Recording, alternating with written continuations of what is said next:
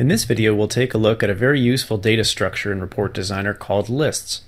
We'll show you how to populate lists, how to reference items within, how to locate or find a value, and how to loop through a list. There are three functions that we can use to populate a list: create list, insert list, and join list.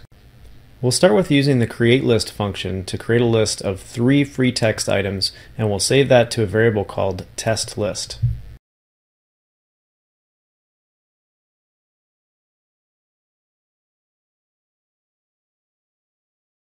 Internally, the list looks like this.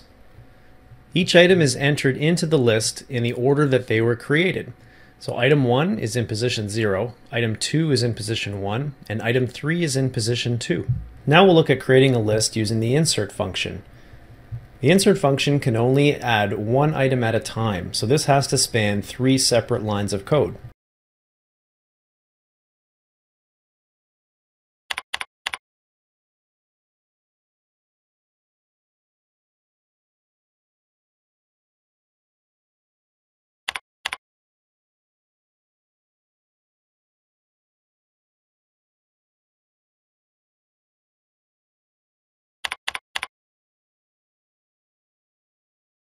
The insert list function adds each item to the first position in the list, or position 0.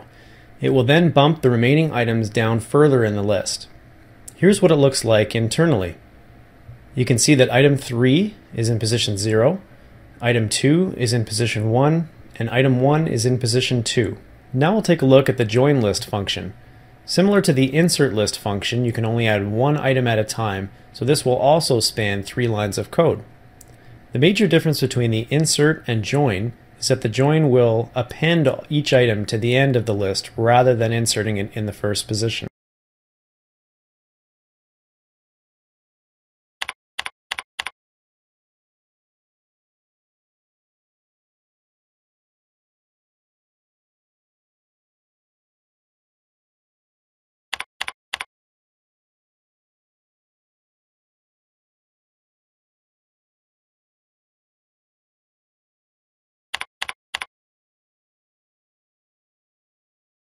Internally, the data looks like this.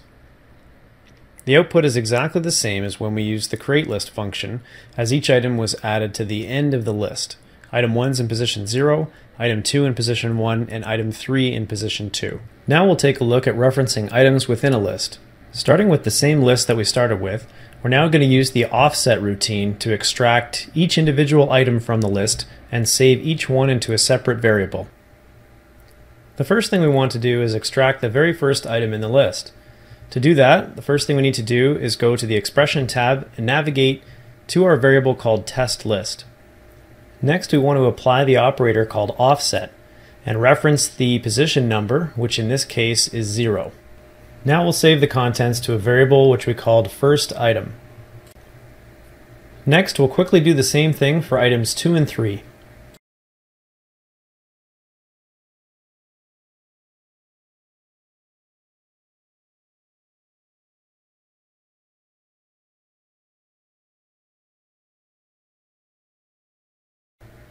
Now we have extracted all 3 elements within the list and have placed them in their own separate variables. Now we'll take a look at a technique to find or locate a value within a list. In order to locate an item within a list, the first thing we need to do is create a variable which stores the total number of items within a list. This is done in the String Manipulation tab under Format. And using the function called series count, it will save the number of elements within a list into a variable.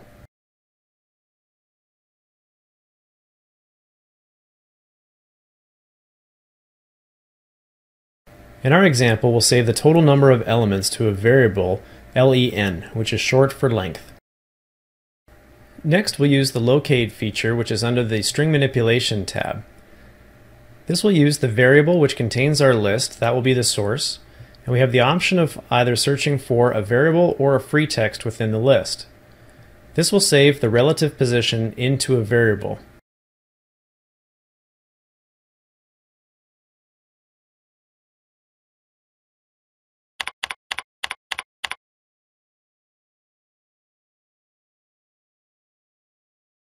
The locate function will now attempt to look for the text within the list. If it finds the text, it will return the relative position within the list. If it is not found, it will return the total number of elements contained in the list. Now we'll create a simple if statement to set a flag variable to either found or not found.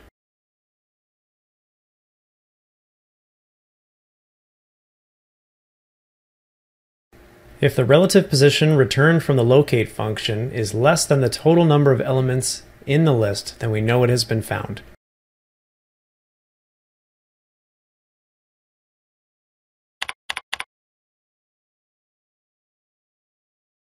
In all other cases, it has not been found.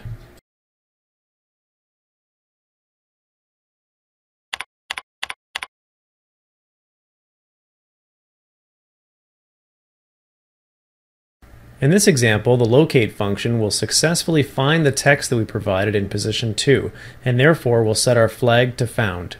The last topic that we'll take a look at is how to loop through a list. The first thing we want to do is populate our length variable with the number of elements within our list.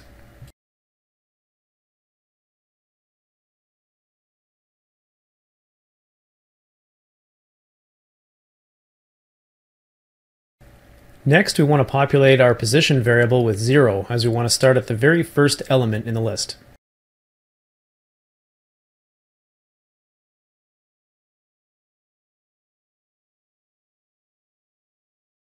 Now we want to create our do loop.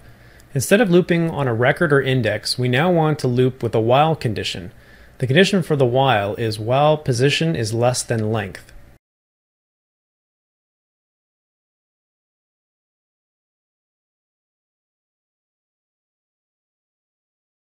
In this next line, we'll use the offset command to extract the element within the list, which is represented by the number in the position variable.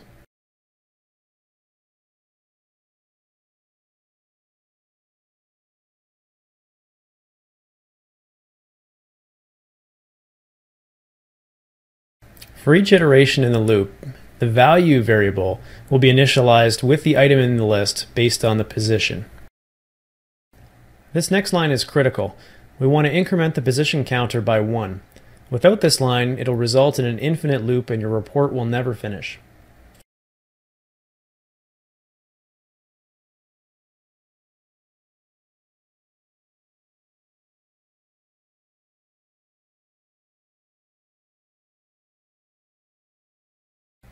This loop doesn't carry out any particular function, but it does show you how to set up the basic structure. On the first pass, position equals 0, and the length is always equal to 3.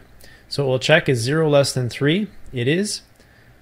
On the second pass, position is now 1. Is 1 less than 3? It is. On the third pass, position is equal to 2, which is still less than 3. And on the very last one, it's going to now equal 3. And is 3 less than 3? It isn't. That's false, and that will end your do loop. Thanks for watching. Please check out our website for new and updated content. In addition, we also offer report writing services and online training.